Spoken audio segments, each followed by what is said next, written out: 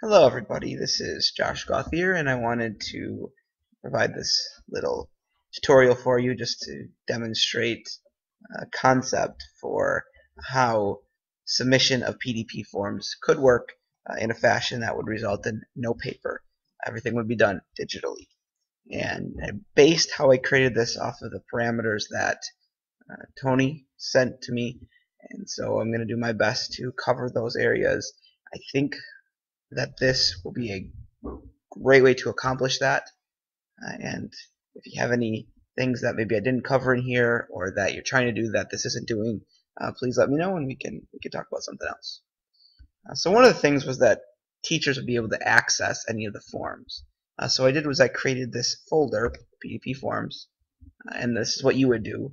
And then you would make sure that in here you would put all the forms that were needed. And then I thought, well, you could share with all the staff, but then if you get staff that come and go, that could become an issue of trying to keep up with who needs what. So instead, I thought this might work best if things are housed in a Google site. So I created this Google site that could be a mock-up of what you could use for this.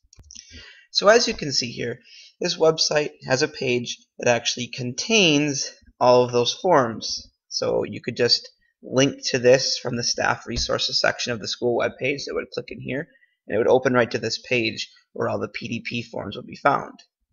In addition, I'll get to this a little later, here are the directions that they would use if they were really not technically adept at submitting their PDP document.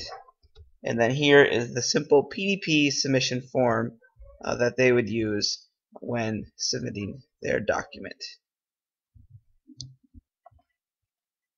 So one of the steps they would need to do if we were using this method is this folder would simply be view only. So what that means is when they open up these files, it's like the base copy. They can only see what was typed up, but they can't edit it in any way. And that's good because you want to have the copy made exactly the way the PDP team wants it, and you don't want it to be altered. But that you do want them to have their own copy. So the way they would do this is just file, make a copy, give it a name that they want, and then click OK. And then they would simply fill in the information in the form, and then they would take this and they would click share. They would want to make sure they change this setting so that people at the school district of Denmark with the link can find it, but only the PDP group will see the link, and I'll show you how that works. And then if you want them to edit it, we can say that. If you want to be able to edit it, we can change that, but otherwise I think viewing it would be fine. We can save that. And then actually up here is the link they would need to copy. Then they would go in here, and if they still were unsure what to do, there's some directions with some links to the places they would need to go. And we can double check and make sure my directions are correct for what you'd like them to do. And then they have this PDP submission form right here. So this is just a mock form that you could use. It gives some instructions as to what the purpose of the form is. And then they would simply fill in their first name, last name, email, and then what was the type of form they submitted. You could create a multiple choice. So this will help you with organizing and sorting inside your spreadsheet. And then they paste their link to the document right there and submit. So then this will be sent to a form that only the PDP team will have access to. So that way they can see it, comment on it, but then they don't have to worry about others having access to it.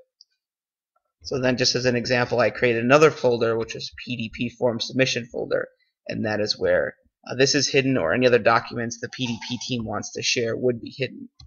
So when you click in here, this is how it looks. First name, last name, email, type of document, and then the link is submitted here, and then it's very simple to just click on the link to open the document and take a look at it. So that is the general mock-up of what the PDP team could use to facilitate this. Like I said, this website link could be embedded on the Denmark Schools homepage, and that would be a really easy way to get here. And I believe the directions are fairly simple. They're things I believe teachers should